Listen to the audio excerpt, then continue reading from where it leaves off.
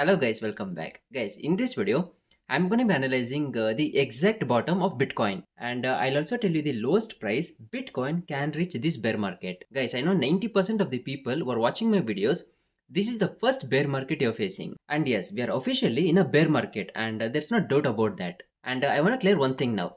This is not the first time crypto is undergoing a bear market. If you look at the cryptocurrency history, the market has crashed so many times way worse than this one. Guys, I'm getting so many comments. So many comments where people are telling me that cryptocurrency is scam, cryptocurrency is dead, that this. And some people, not everyone, okay? Some people, they come to cryptocurrency and they invest in a coin and they expect the coin to keep on pumping. It shouldn't come down, okay? It should keep on pumping. Guys, that's not possible in cryptocurrency market, stock market, or anywhere. And just look at stock market. Those people who have invested in stocks will be knowing how much the stock market has crashed. And even I've invested in stock market and I know how much my ass is burnt over there.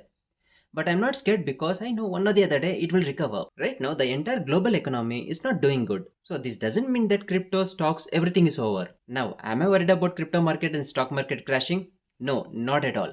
I'm not worried even a single bit. But yes, it might take 6 months, 1 year or even 2 years time to recover and enter the massive bull market. So my goal here is hold everything for at least 5 to 7 years time. So why should I be worried now?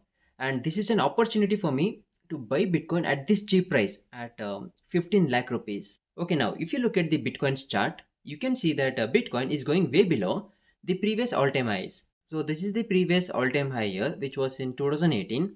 And this is the present market crash.